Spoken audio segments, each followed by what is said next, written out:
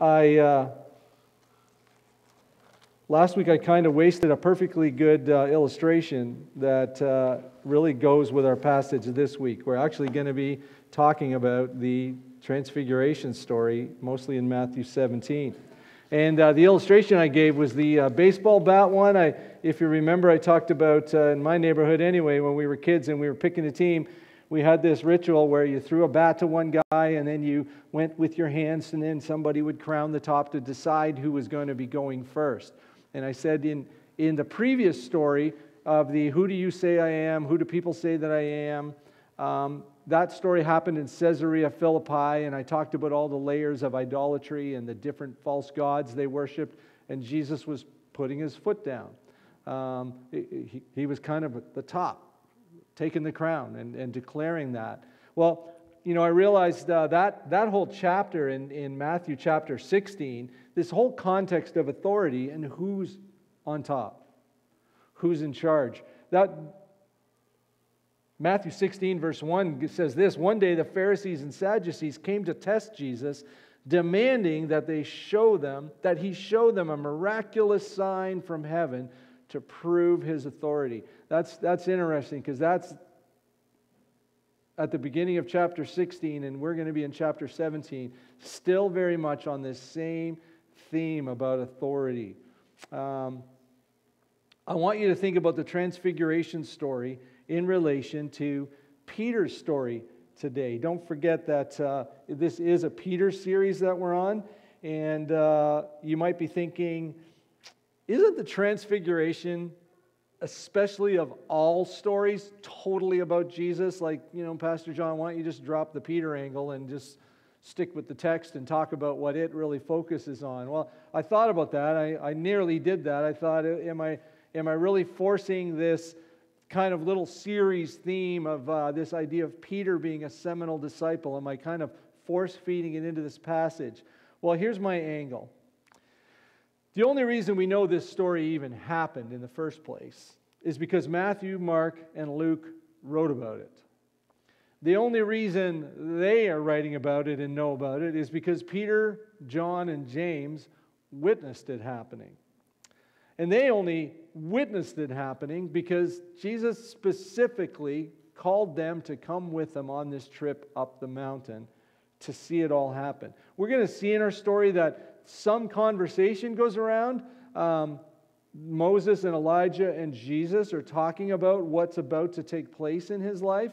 So there's some kind of conversation, message, but we don't know a whole lot of what is being said. But it seems very important that this whole thing is observed by these three men, by these disciples, and particularly Peter is a key character in this. So this story is about a revelation. It's a display in every sense of the word. It's for the benefit of the three, not simply for Jesus. It's must-see TV for every disciple who will depend on the apostolic testimony concerning who Jesus is. You know, if you think about it, verse 1 says, Jesus took Peter and the two. Jesus took Peter and the two so they could see this thing happen that we're going to be thinking about today. So as we consider the Transfiguration today, I want us to kind of do it through Peter's eyes, through the eyes of a disciple. We want to find out, what are we supposed to be hearing, seeing, learning from this incredible mountaintop experience? And it's an incredible experience. It's a doozy in Peter's life. Well, how do I know that? Because Peter had a lot of doozy experiences. Like a couple weeks ago, we looked at him walking on the water. That's a pretty big experience, I think, that you'd remember. Well, this happens to be the only experience that Peter has with Jesus during his public ministry that makes it into either of Peter's two letters. This is the only one he mentions. It's the only one he brings up again. So it's obviously a very influential story for Peter becoming who he is. You know, he doesn't mention water walking, dead raised, feeding of thousands. Just this one story gets referenced. So obviously it had a huge impact on Peter. So let's go mountain climbing with Jesus and the disciples and read the story here today. The last chapter ended with this line. And a lot of commentators think, I mean, Jesus is talking about a lot of things. There's a lot of way you can read the last verse of chapter 16, but it certainly seems to flow well right into chapter 17. And remember, these chapter divisions and numbers that are inserted here, those are just there for us to find our way around, so we know where to turn. So, as you're reading it, it makes sense to start at chapter 16, verse 28.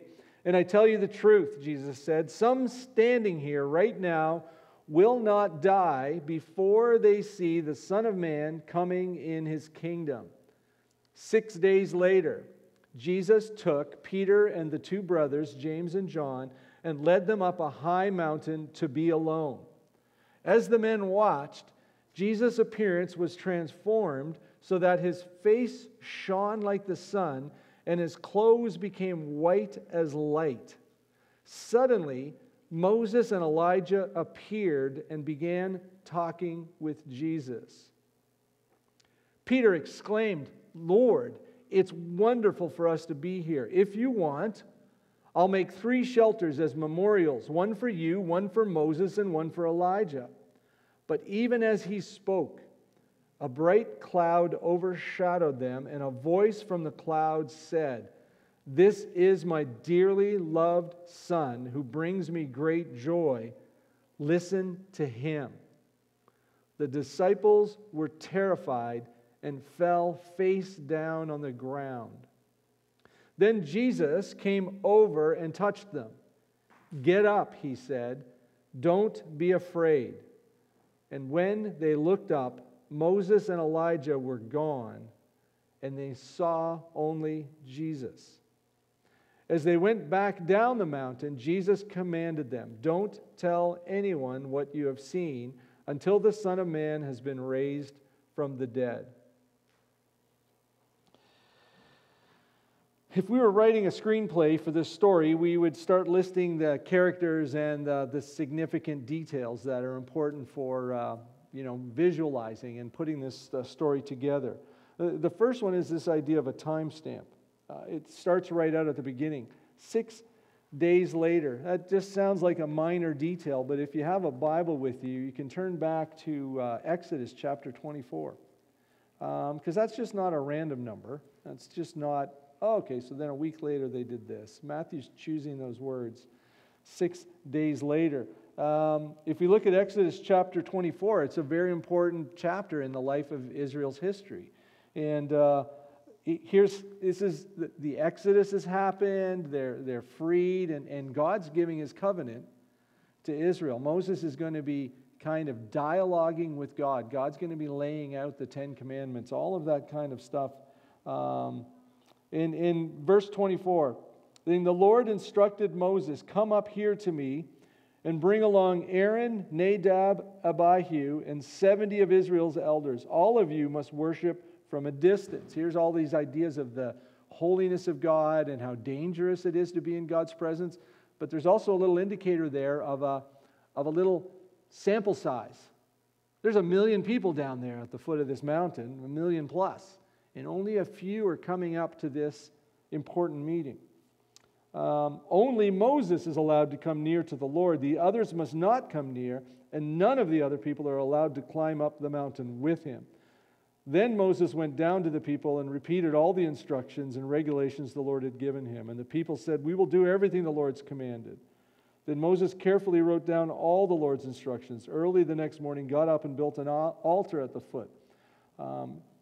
Took 12 pillars going down to 15. I'm going to skip a lot of the details. Then Moses climbed up the mountain, and the cloud covered it, and the glory of the Lord settled on Mount Sinai, and the cloud covered it for 6 days. And on the 7th day, the Lord called to Moses from inside the cloud. To the Israelites at the foot of the mountain, the glory of the Lord appeared at the summit like a consuming fire. Then Moses disappeared into the cloud as he climbed higher up the mountain, and he remained there. So there's this idea of this 6-day delay and God's glory being revealed to the people. There's a lot behind that little words here from Matthew of 6 days later. Up a high mountain, that's another kind of important feature. Where do you think we get expressions like mountaintop experiences? It's very important. It was written there in Exodus 25, and there's other examples of these summit meetings between God and his leaders. There's also the temptation toward idolatry in the high places. The high places in the Old Testament that's not always a flattering term. They're always tempted to put idols and Asherah poles, and all the pagan religions would have their false gods up on the high places. Well, this is going up to a high place, but to meet with the King of Kings, Lord of Lords. Jesus is obviously a key feature. I'm not going to right now talk about that too much, because most of this sermon will be explaining who he is, as every sermon should. Peter and the brothers. Again, I already pointed out in the Exodus 24 example, a limited representative sample size of disciples. So that's a little bit of a parallel of what's going on here. But it's not just Peter by himself either. Peter's the main character, but it's interesting that when Jesus wants this display to happen, and he specifically wants some disciples to experience this, it's not just Peter by himself. And there's a few reasons for that. In the Old Testament, again, the testimony legally needed to be more than just one person. So they're meant to be witnesses of so here's 3 witnesses. But I think there's even something more profound in this, is in that it's, we have a plaque out there. I just re-noticed it going out to look at the portable this morning. Right there at the exit, there's that verse, where 2 or 3 are gathered in my name, there I am with them. And that's being acted out right here in this story. Jesus doesn't just take a disciple, but he takes disciples in community to reveal the glory of who he is. We've got 2 other characters. We've got Moses in our story that we just read. Moses is a lot of things. You can't underestimate how revered he was in Jewish tradition, especially at this time. You can look back if you like getting into strange details in the Old Testament. You might not know this, or you might not remember it, but there's a little passage tucked away in the Old Testament about the fact that nobody really knows where Moses' burial place was. Moses did die without entering the promised land, but there's this idea that God buried him himself. Nobody really knows. They didn't really know where Moses' burial site was. That makes sense with the whole tendency of idolatry and veneration of great people and all of that. I'm not sure what, but it's there. So that's one little idea about Moses. That just shows you how revered he was and how crucial he was. But he also represents the law. He represents the Torah. He represents a big part of the Old Testament. You can't underestimate how important the law is. And when we hear that Moses is there, we just think the guy. We see Charlton Heston there with the white beard, and we think of the person. But Moses he's like an office by himself. He's a big chunk of the Bible. Moses represents the law, and he's there. Elijah. Again, an interesting thing about Elijah is he saved a lot of money on end-of-life expenses because he went direct deposit. He was just taken up into heaven. So there was no burial place for Elijah, and he was taken up, and he represents the prophets. So Moses and Elijah, we're talking the law and the prophets. When my kids were little, they used to listen to this Bible CD series, kids musicals called Salty. And the main character is this guy Salty that was a hymn book, a psalm book, or the book of Psalms, walking around this book doing his parts, because they were all just radio dramas. Well, here, when these 3 disciples, Peter, James, and John, they look up and they see glowing Jesus, Moses, and Elijah, what's going on here? You can't imagine, you can't overstate, even though we know we realize there's a whole lot they have to learn. They don't get it fully yet, but you couldn't have a higher imagined level summit meeting for these 3 devout, God-following Jewish men than to be observing, to be at a conference with the law and the prophets and the Messiah all together at the same time. You can't, I think it's impossible for us to really put it, like, to how much authority and how much power, tradition, significance for these three men would be represented in what they're seeing happening before their eyes. So that's just the people. And then another character here, then there's the voice. The voice, again, as I mentioned in an earlier sermon, when we talked about the brackets in Jesus' baptism, where God says from heaven, "This is my beloved Son with whom I'm well pleased." God only makes two audibles in the life story of Jesus. 2 times he speaks from heaven in an audible voice. And I said, the fact that it's verbatim the same thing both times with 3 additional words this time, I'll get back to that. But you can't underestimate how important that message is. This is my beloved Son in whom I'm well pleased. So that's all the players. Let's just continue and soak in on what it's all about. What's the impact on the seminal disciple? What's it meant to be on him and through him on us? I don't like to do this too often, but there's also details about the Transfiguration that the other Gospels give. I usually just try to stick with the one that's in front of me. But from Luke and Mark, the detail that's not in Matthew is that Jesus is transformed or transfigured in this way while he's praying. Now, I don't want to read too much into that, but that's a pretty significant idea. That when this happens is while Jesus is praying. What would it have been like to have observed that? Pretty incredible. Luke reports that while the conversation's going on between Jesus, Moses, and Elijah, the disciples fall asleep. That's somewhat comforting to preachers everywhere. Luke reports that Moses and Elijah were also glorious to see, but none of them report how they even know that it's Moses and Elijah. I don't know, they got name tags? Or they recognize them from the movie? I'm kind of kidding now. But we don't really know how they knew that was Moses and Elijah. The text doesn't really tell us that. But it's interesting because in the last story, we were reminded when Peter said, you are the anointed one, you're the Messiah, the Son of God. Jesus said, "Blessed are you, Peter. Nobody else told you this. This was revealed to you by heaven." So I think there's a little bit of that going on here in this story as well. They just seem to know, just like they did with Jesus. Luke reports some content. This is this idea of Jesus' exodus. In the passage at Luke, it says that Moses and Elijah were speaking to Jesus about his coming exodus, what's about to happen to him. And we're thinking, interesting. There they are, and they are focused in talking about Christ's deliverance of his people through his death on the cross that was coming. That was the most significant thing that the 2 most significant Old Testament characters could have in a conversation with the Messiah, the most significant person. And 2,000 years later, it's still the most significant thing that any of us could talk about. And you know that expression we have where it's all they could talk about?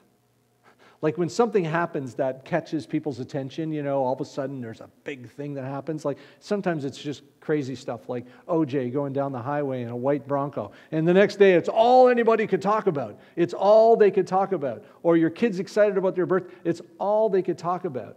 I think it would be pretty cool if the reputation of Renaissance Baptist Church out there in the world was concerning Christ's great sacrifice, his death on the cross. You know that church? That Baptist church over there on Vipond? That's all they can talk about, is Jesus and his great sacrifice. That's all they're talking about here. And we don't know what it is that is shared. The Transfiguration itself, someone's pointed out that it's not so much that Jesus is transformed as it is that the disciples are enabled to see Jesus for who he really is. I don't want to push on that point too much because it's still kind of speculation. It's still kind of reading into it. But we get the idea that Jesus doesn't get something here in this experience that he never had before. It's not like there's some kind of two-part kind of construction of the fully God, fully man, God incarnate that Jesus is. This is the glory that has always been within him. And it's like the veil, the blinders are off, these three men in this one experience to just be able to see Jesus for who he actually really is. So what we want to dig at today is, what difference is that supposed to make? What's the difference it made in their lives? Why is that so important for our faith that they saw this thing happen? Well, this much is clear. It's the ultimate summit conference. The topic's the ultimate topic. And Peter does something next that's incredibly helpful for each and every one of us. If Peter doesn't do what he does next, we perhaps don't really hear what we really need to hear. That there's something more going on here in this experience than some kind of hyper-spiritual laser light show going on in a mountaintop experience. Well, what does Peter do that benefits you and I so much? He makes a mistake. He's usually indirectly made fun of for it. Even Mark points out that he said this. He's going to talk about Peter is going to blurt something out, and while he's speaking, God is going to interrupt him with the voice from heaven. But Mark says he said this because he didn't know what else to say, for they were all terrified. And what did he say? In the Phillips literal translation, it's a bit disjointed, but he translates it as this, verse 4. And Peter answering said to Jesus, Sir, it is good to us to be here. If thou wilt, or if you will, we may make here 3 booths, for thee one, and for Moses one, and one for Elijah. Booths, tabernacles, different interpretations. And interpreters make different conclusions on what Peter's thinking is. Why does he blurt this out? What's Peter offering to do? What is it that he's trying to accomplish when he says this? Some people think it's just out of a desire to do something to be of help, wanting the 3 of them to be taken care of. So it's like wanting to, okay, this is amazing, you guys are doing this, here's something that I can do to serve and help. Here, let us serve you. Some people think of it as an attempt to manage or control the situation because this phenomenal thing is happening. So he's like, well, let's capitalize on this. Let's keep it happening. Let's set up shop here. We could sell tickets to this thing. Let's make this last. We're going to set up permanent booths, memorials, tabernacles for you here. People are going to want to see this. Some people think that it's out of safety concerns. What do I mean by that? Is respect. In that Exodus chapter, it talked about the fact no one but Moses should be getting up here close to what's going on here. This is a high risk. This is a dangerous work site. So God would be enveloped in a cloud, or Moses would meet God from inside a tent of meeting. And we remember those stories where Joshua was waiting outside the tent, guarding it, and when Moses would come out, his face would be glowing, but he'd cover it then until the glowing ceased. And so Peter this might be out of respect, might be like, we shouldn't even be seeing this. Let me build a booth for this. And that kind of fits in with the terror element, right? Because we see that terror reaction, and that fits in. Some, and this is the one that I usually latch onto, think that it's the highest amount of respect. Peter's trying to verbalize the most flattering comment he could possibly make. Remember I said for these 3 devout Jewish males, for the law and the prophets and the Messiah to be here on the mountaintop? Remember, just in the last story, Peter's proclaimed Jesus to be the Messiah, the Son of the living God. Jesus said, Peter, you didn't learn this from men. This was revealed to you by God. Blessed are you. Now, don't tell anybody else about this yet. Because here we are, and still in Peter's mind, the most flattering thing he could possibly think of is, Jesus, it's you and Moses and Elijah.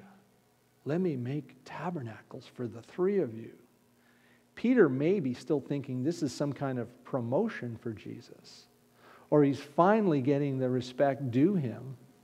He's finally being put in the right echelon instead of being underappreciated or thought low of. A long time ago, J.I. Packer's book, Knowing God, I think I quoted this already because I remember Justine running out to buy it to read it.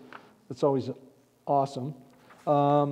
That the difference between, like, we can think we're worshiping God, but if all we're worshiping is our best imaginary picture of who God is, we still might be just practicing idolatry. Like, that God is much bigger and greater than our highest thoughts of Him, but we're ever called to go deeper and further in our knowledge of who He is. Well, in this case, I think that's part of what Peter's about to learn. That here's Jesus and the law and the prophets, the Messiah, the law and the prophets. It couldn't get much better than this. Peter's just about to find, in a difficult way, that God's able to do beyond what we could ever ask or imagine. Because Peter's about to find out that Jesus is much more than he could even ask or imagine. No matter how you interpret Peter's motives or message, like I said, he does us all a great favor. He sort of takes one for the team. They're all terrified, and after some of the things that we've seen to this point, if he's still terrified in this experience, we can grade him on the curve.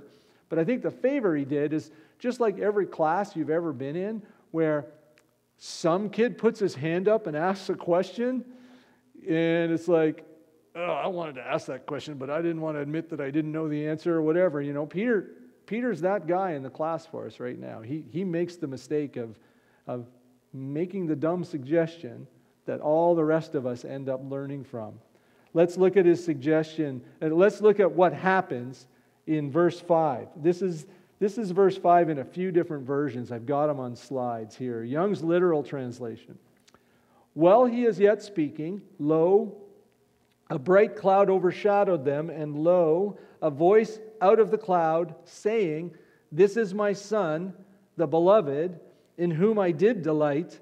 Hear him."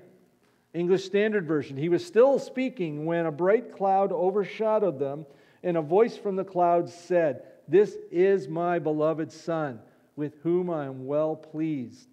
Listen to him." There's those additional 3 words.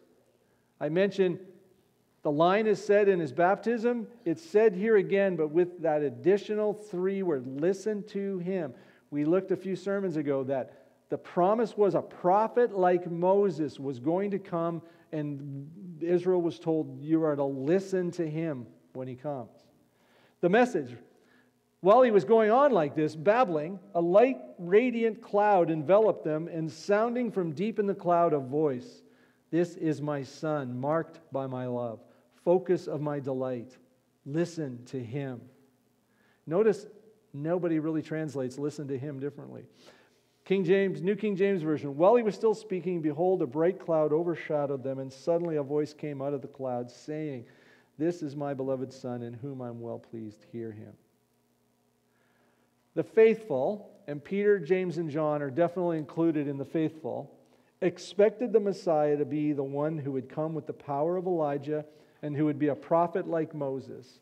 And like I already hinted at this morning, God's statement is perhaps the greatest example of all time of how He is able to do exceedingly abundantly beyond all that we can ask or imagine. Thus, my baseball bat illustration. Boom. We already sang "Crown Him." Whoever won that decision of who's going up to bat first was by going over the top and crowning. Jesus, through these words, is crowned. It's a whole different kind of authority.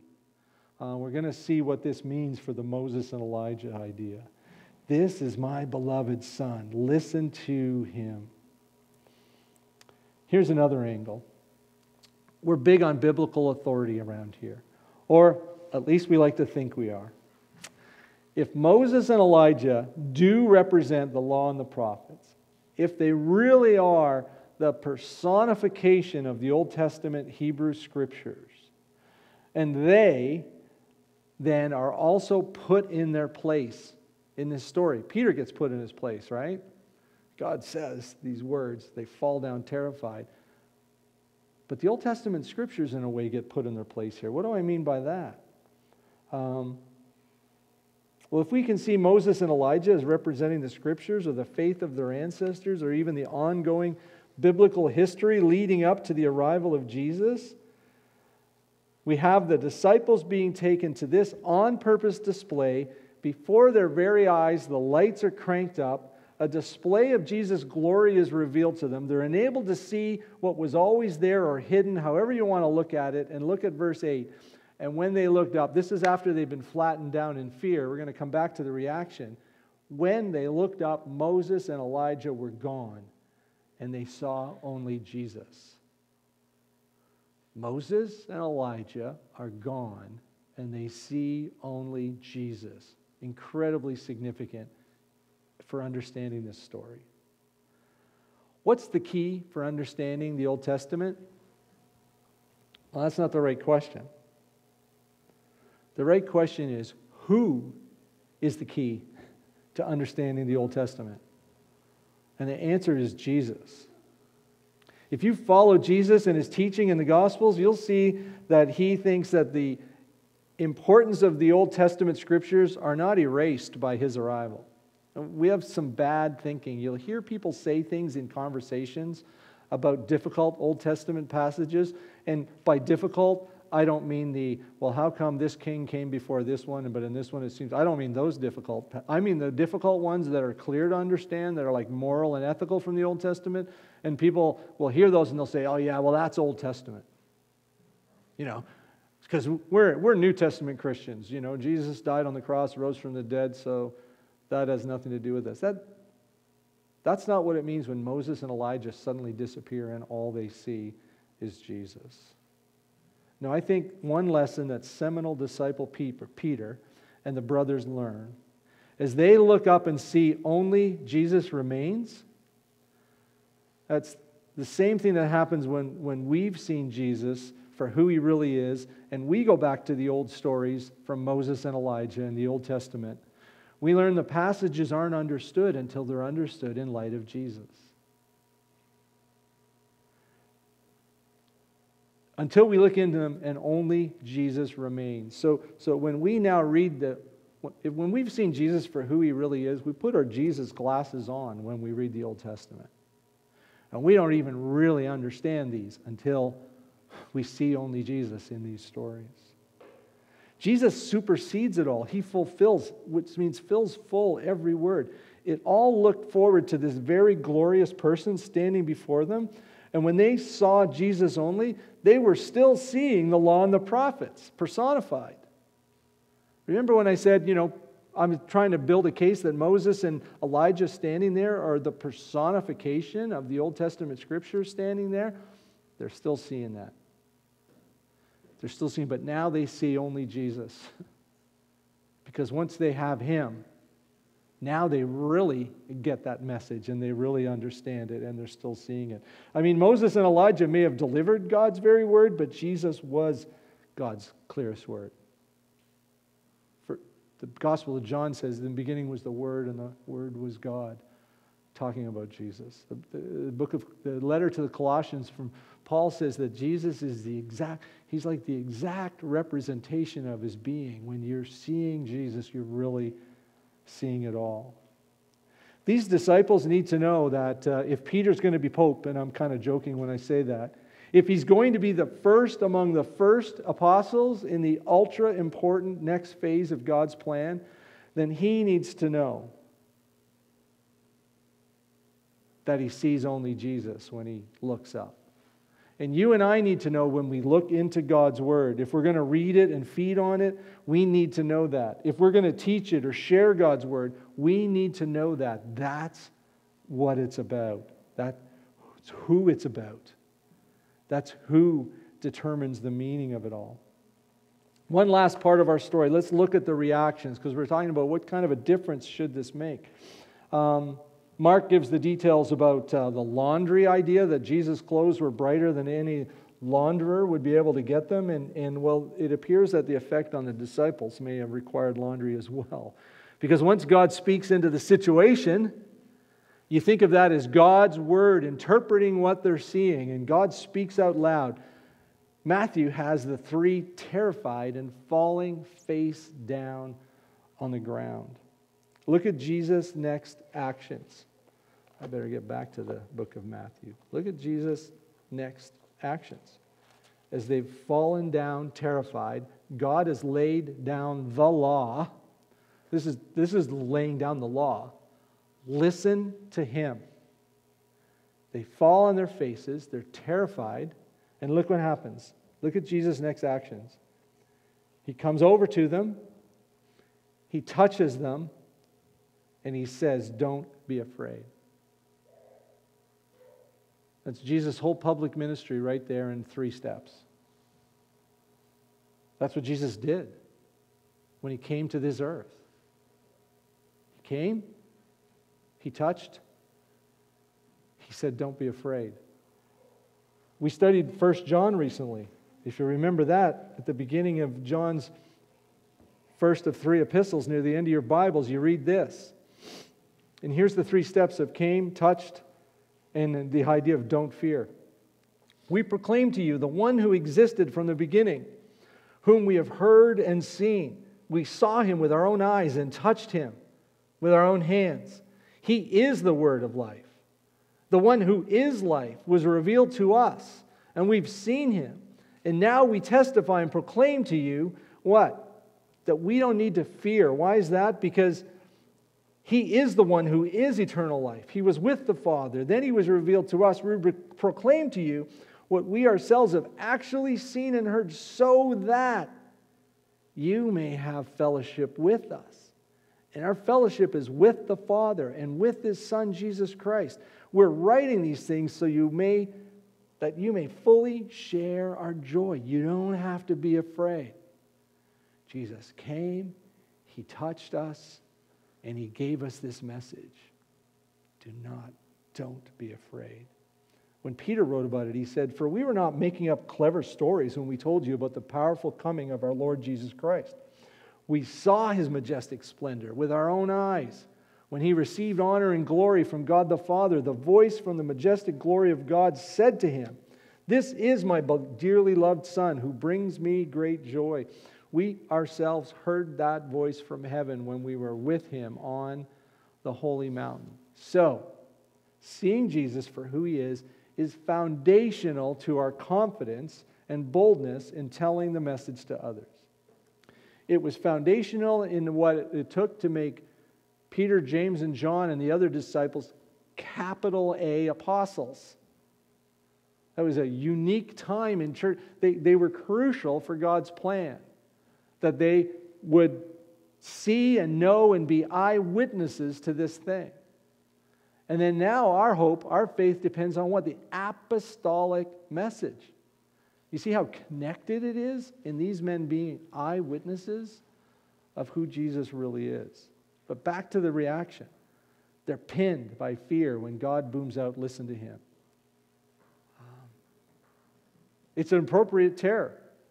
It's a terrible thing to be suddenly enveloped, even if only in the cloud, in the presence of the holy God. Even more so to hear His voice directly. And on top of that, we can probably throw in the fact that the tone was probably corrective when God says, "Listen to Him." Moses and Elijah, you see, they're not even in His league. They're perhaps 2 guys from the Hall of Fame of the minor leagues of God working out His plan. There's no disputing after this experience that Jesus is the preeminent one. From here on, the seminal disciple Peter and any who would call themselves disciples are to know that Jesus is the ultimate authority. Anything Moses and Elijah have to say, or any other biblical author, they're all swallowed up in this ultimate point that they are revealed to be about Jesus. Jesus is that point. So God says, "Listen to Him." And then we see this beautiful picture of the approach from Jesus, the touch, the uplift. The very first words given were told by a voice from heaven that terrifies us. Listen to him. And what are Jesus' first words? Get up, don't be afraid. I was texting with my sister this morning, and I said to her, well, Nance, I got to go. I got to get into sermon mode. It's Jesus at the Transfiguration, and the whole message of the Bible gets ciphered down into these two lines. Get up, don't be afraid. Now, that's just whistling in the dark. If it's just some new age guru out there saying, oh, you don't have anything to be afraid of, you just got to think. No, this is the enabling Son of God. I don't think if it's not Jesus touching them, they're in that kind of terror, they don't get up. Jesus touches them, says, get up. These are enabling words. They get up and he says, do not be afraid. And he says the same thing to you and I. Here's a quote from my favorite commentator. For Jesus, shining is not just to impress, not even in the final analysis, just to make us obedient or trembling, which I would interpret as to put us in our place, but especially to help us up, to put us on our feet, to enable us to breathe again, so that we can be obedient to his word and God's command to listen to him. Listening. It's so much more than just auditory sound waves vibrating our eardrums. I love to listen to music, but that's just basically a mood enhancement thing. It's a hobby, it's a pastime. Listening to Jesus is a whole life discipline. Listening to Jesus involves every part of us. You haven't listened if you've only heard. You don't have the power within you to obey unless you've heard and recognized it's him, unless it's an enabling word through the Holy Spirit enabling you to even get up and not be afraid or do anything else that he commands us to. Listening to Christ is whole life. In what way will you practice focus on your listening this week? What are some of the hearing aids available to you? I just want to close in warning you, there's so many voices competing for your attention. What God says to Peter, he says to us. Listen to him. Listen to him. What Jesus says to Peter, he says to us. Get up. Don't be afraid. Let's pray together.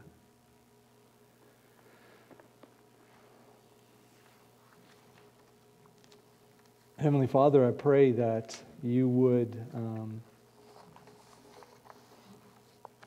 enable us to put full confidence in this eyewitness report. I don't think we're going to expect in our lifetime to have some mountaintop experience where your Son is standing before us in his full glory. We know he'll return that way, and the whole world will see him. But right now, so much of our hope, Lord, depends on the eyewitness account of these three men who saw that. And by your Spirit, we're enabled to understand the significance of it. That it's a whole different category of authority. So we confess sometimes the way that we underestimate how complete Jesus' authority is. Help us to see him the way that you do. Help us to worship him closer to some semblance of something that's worthy of his greatness. Help us to obey with more of a semblance of showing an appreciation for who it is that claims to be Lord of our life. And help us to, from there, have the courage to not be afraid of anything else. If God is for us, who could be against us? We ask these things in Jesus' name. Amen.